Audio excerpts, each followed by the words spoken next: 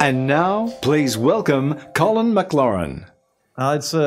Basically, psychologists have said this, that when you're absorbed in some sort of activity or work and you're just really focused and concentrated, it's actually a form of happiness, if I can use the word happiness very broadly.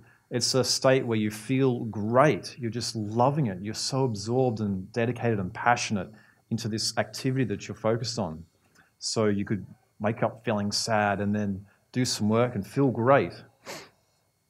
Some of the things that characterize it are, so let me go back a step. Michelangelo, for instance, when he was painting the Sistine Chapel, if you've been there, it's an incredible work of art about God and angels and demons and human life and all these things.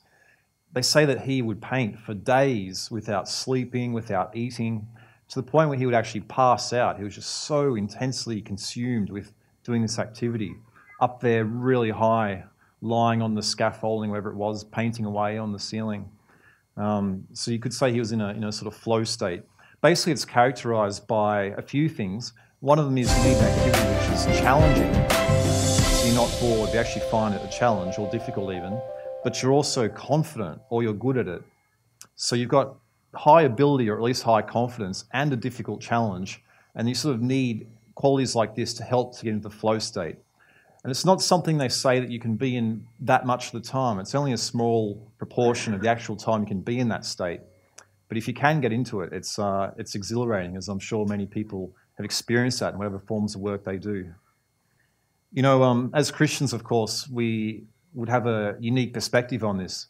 Like the many people in the world that want to be moral and do good things, obviously we would only encourage you to try to get into a flow state in a work that's actually morally good and productive. So I'm sure there's exceptions, but maybe if you're leading up some dubious kind of enterprise, then maybe I'm not hoping that you'll get into a flow state and be super productive at causing harm in the world. So obviously people from a moral background would want to be in a flow state for something they value, be it playing an instrument or be it working for God in some sense or in their day-to-day job that is providing for their family, whatever it is. Hopefully it's something that's morally a good thing that you get into flow for.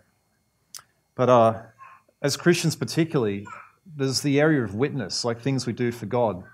And I do want to emphasize it's not just about what we do, it's also, I think, about just being God or who we are. I think Ellie might clarify that soon, or topics like that about the fragrance of Christ. But as Christians, work we do for God, maybe we can get into a flow state with that as well. But in the very least, you can look at the lives of people like Paul and Jesus, that things were hard for them a lot of the time.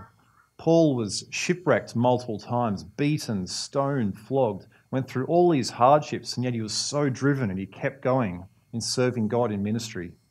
Flow state or not, he was very committed to that work. Jesus, of course, things weren't always comfortable for him. He said, birds have nests, foxes have holes, but the Son of Man has nowhere to lay his head. It was a challenge for Jesus, and yet he kept going with the work that the Father had to do for him. To help you understand God's Word in a whole new way, go to goodnewsunlimited.com. You can sign up there to get your free devotional delivered fresh to you each day.